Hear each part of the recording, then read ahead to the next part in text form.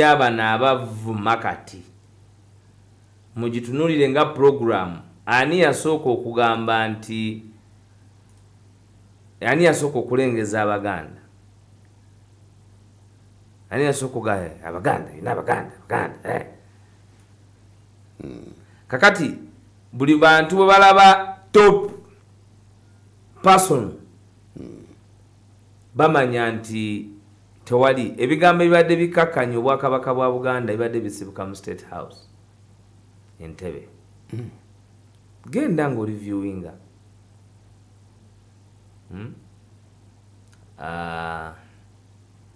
kakati okukakkanya okwo tokutunulira mu bigambo nene mbikolwa n'abo abavujjirira enkola eyo.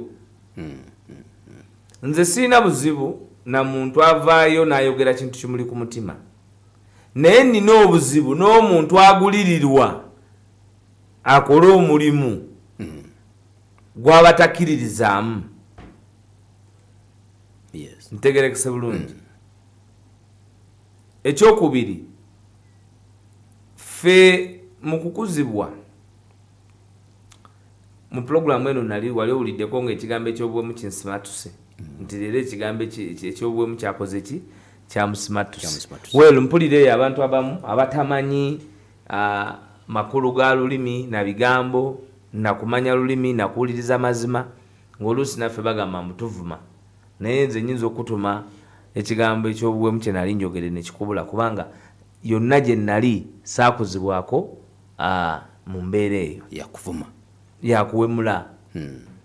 So upbringing kikulu, naye obuvunaanyizibwa ate obulina obuli emmengo ina obuvunaanyizibwa mu kugunjula abaana ate teyina yo tesosolangako egunjula Abasoga, egunjula Abaganda, egunjula Abanyankole, buvunaanyizibwa ye bulina mmengo. Kyova olaba nti nze ne baatuka mu kisaakaati natwalayo muki omwana kubanga nkakasa nti be balina obuvunaanyizibwa de nabanyigira ate nabawa omwana wange ate ne bamukwata ne bamutwalira musinguzi n'abantu naye azze kwogera nabo oli owa revenue. Kyampisa bubi kuba siyinza kusasula mitwalo gyange egyo gyonna ate ne mubatwalira bantu abali disoriented okwogera nabo. Ekyo singa nalira nkimanyi ze sandi mbawadde, ekyo nsaba bakikyuseemu. Ffe twagala babeere nga bali inclined ku bintu ebiri kalukyo ebiri kalukyo okubeerawo mu nsi n'amanya ate omwana mute mu kisaakaati ate kati musinguzi mba mwagazaayo ki eyo gendayo. Ffe ebyokubagatta tebabikola babireke, ffe tujja kubyekolera kuba abantu redi bali mu cosmopolitan areas. Naye abantu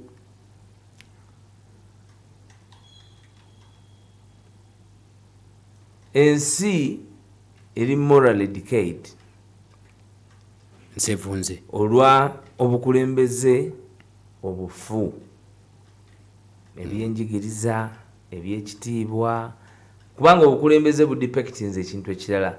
You know, nga bwe nti omukulembeze olina kuba exemplary, olina kuba inspiring. Abantu abandi badde ba inspiring abantu bano baliwa. Secondly, olina okutunuulira lwaki abantu bano bali ku extreme. Lwaki mwina society egenze ku extreme. The collapse of I hope I'm not taken wrongly, naye eno namwatulira ate nze Waiswa ate ndi musomesa. Yes.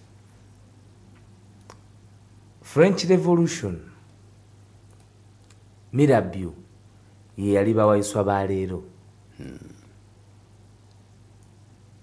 nga agamba ba Louis owe-16 ne banne ba General Lafayette nga bagamba nti bannange tusaanidde okuwuliriza ensonga z'abantu tuzikoleko tuzenyigiremu. Nabwe kityo institutions zaffe omukwano omungi gwe zirina eri abantu mwe mufuuse essuubi. Kati ebikwata ku bantu buli bwe munaasulayo ogwa Naggamba oba singa munaasulayo ogwa Naggamba mujja gettinga detached n'abantu. Because this is the 21st century. Yes. Era ne mu nkola ey'ebintu newa mu administration of our cultural institutions era mukyusizza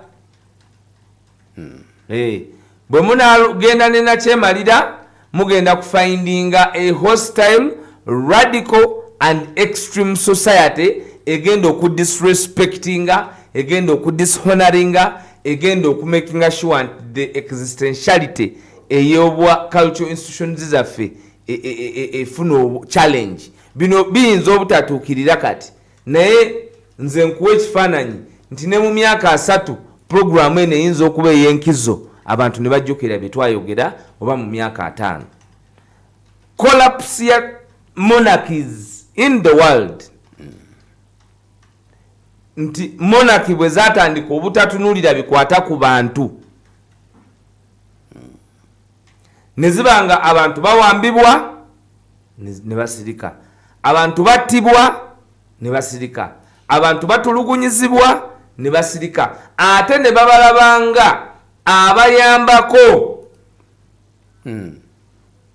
system okubanyigiriza mu mbeera eno gye bayitawo. Ekyo nakyo when we have an extreme society, bwe mma mu creatinze class divisions mu bantu, definitely what the latter can do out of frustration, kubanga omuntu ali frustrated, omuntu atalidde, omuntu abonyabonyezeddwa neddalu aligwa lwakuba nti ffe eddalu tumanyirya kuba maki mayinja. So kiri important nti abalina okubeera ku foundation eya moral taptitude ya society yaffe, the cultural institutions, naye tezirina kuba nampulira zibi ku nsonga z'abantu. Ekyo kyalidinga ensonga lwaki Bungereza yadi alienating itself from obwakabaka bwe Bungereza, okudi alienating obwakabaka ku political administration, obuvunanyizibwa bwa accountability ya resources ezikozesebwa bonna obwo bwatekebwa mu bibiina bino ebyatekebwawo ebitwala obukulembeze okuyita mu bululu through parliamentary representation, ne baba nga balonzeko obukulembeze era ne bavunanyizibwa ku bisuubizo byabwe mu matters of accountability eri bannansi ba Bungereza, si bwakabaka. Newankubadde obwakabaka nabo bulina rolo gye buzanya mu policy direction era nga institutions ezewalala bwe ziyinza okukola. Naye ne wakati mu ebyo byonna mu reforms ezo, njagala okitegeere muganda wange Kayongo nti Bungereza paka olwaleero batandika okuquestioninga kiki kye bafuna mu bwakabaka bwe Bungereza. Abangereza bennyini batandika okuquestioninga expenditure y'obwakabaka bwe Bungereza, naye ng'eddanga kizibu kubanga ensi ekyuse. Olwaleero omu ku balangira b'e Bungereza tava Bungereza kuba n'amalava e Bungereza, empingu zimulya, alina emisango ku international scene. Okitegedde? Kakati kitegeeza nti ebintu bikyukamu. Ebintu bikola ki? Bikyukamu. Olwaleero e Saudi Arabia mu bwakabaka wadde bwakabaka abakyala bavutandise okuvuga emmotoka, bagenda ne bakola. Luli tekyali bwe kityo, naawe okikola ki? Okimanyi. So more times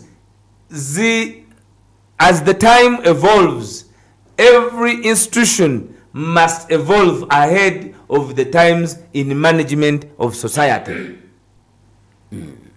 Muku managing a society kiri important nti mwabali mbukulembeze okubeera mu maaso g'obudde nga bano tebannatuukawo, era awo jjajja wafunidde zero mu bukulembeze bwe mu Uganda, kubanga wonna bannayuganda bamaze kutuukawo n'abanga alina ku acting as a point of emergency. Okay, bagiyita Pal FM 107.9 ekkula eri omuntu wabulujja. Ebiseera ebisinga oluusi akadde ke kataba ku saidi yaffe naye ng'ensonga ez'okumulungula tuba na nnyingi. Waiswa njagala twongere okwongera okulondoola. So omuntu yenna njagala okuvumirira abantu abakakanya abantu abatabalinaako musango. Yes. Ssaabasajja Kabaka wa muwendo nnyo eri Uganda. Ge gamu ku maloboozi ge tumanyi nga buli we gasituse gabadde ga muwendo. Wankizo ne mu by'okununula Uganda. Kubanga atwala ekitundu ekisinga okubaamu byonna ebyenfuna, abantu abangi, obuyigiriza obutuufu, civilization we yatandikira n'ebintu birala bingi. So tusobola kudismissinga novoola Ssaabasajja Kabaka. Ekyo tukivumirira. Kakibeeki naye naffe mutusaasire, muleke kututika migugu gitali gyaffe. National Unity Platform, Alex Waiswa Mufumbiro mwogezi waayo, deputy spokesperson. Spokesperson ye leader of opposition, Honorable Jules Senyonyi. Bwe baba tetwogedde tulinayo abantu abalala aboogera ng'era bali designated by our office. Kuba ffe ffenna tukiikirira administratively the official spokesperson of the party, era nga ye His Excellency Robert Kyagulanyi Ssentamu abasoga gwe twetanga obi. So bannange mugaane kutusalira musango. For example, nawulirayo agamba nti nawulira full figure ng'agamba nti omwana oyo wa NUP kati ye full figure wa NRM. Naye ffe twali tuvunaanyeko Museveni nti full figure atuvuma, kubanga eyo yempeereza ye.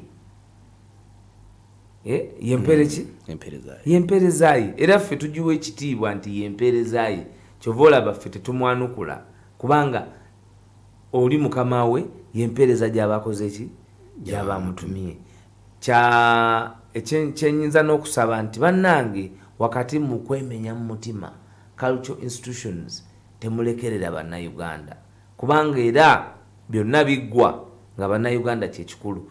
Okukwatibwa kwa bannaffe ababadde bavuula era n'okukakanya obwakabaka, era kwabadde ng'olaba abantu bonna ku platform ez'enjawulo nga bagamba nedda kino kikoze ekisuse, si kyekino kyetubeerawo. So ndaba decadence nange neŋŋamba wow, ebyo byolaba ku simu nga n'amatu go tegasobola kubyaniriza, naye awo Museveni watutuusiza. Mmwe ne bwe munadduka bino ebintu, awo Museveni watutuusiza. So the earlier we remove the problem, kakati ekyo kiri kufa abaana, naye mwe mulowooza abazzukulu kinaaba kitya. We are living in the ghetto life. It's life of survival. Omwana wajja n'ayogera ebigambo ebyo byayogedde, olinamuwayo $5,000, wawulidde omwana ku TikTok. Kubanga eno program erimu n'okusomesa eggwanga. Ate bali bavubuka bannaffe tetuyinza kubalekerera.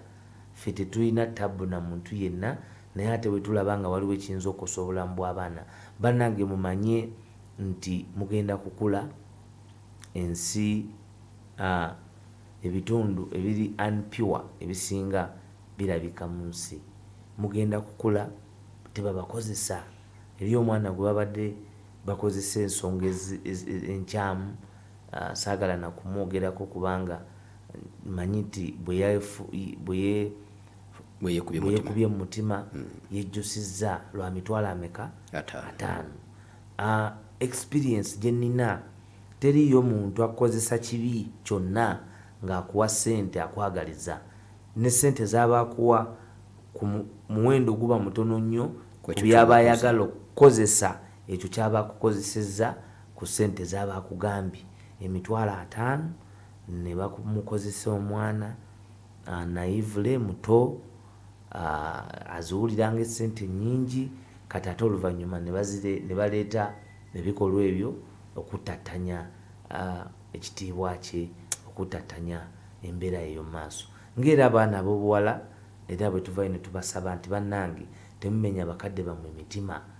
Abalenzi mubeesige, nga mubeesiga naye temubeesiga na kubaweereza bifaananyi bya mibiri gyammwe, kubaweereza kwekwata butambi, kubanga kyaddaaki bwe mufuna obuzibu bamuba mukyali bato, early 20s, it's understandable.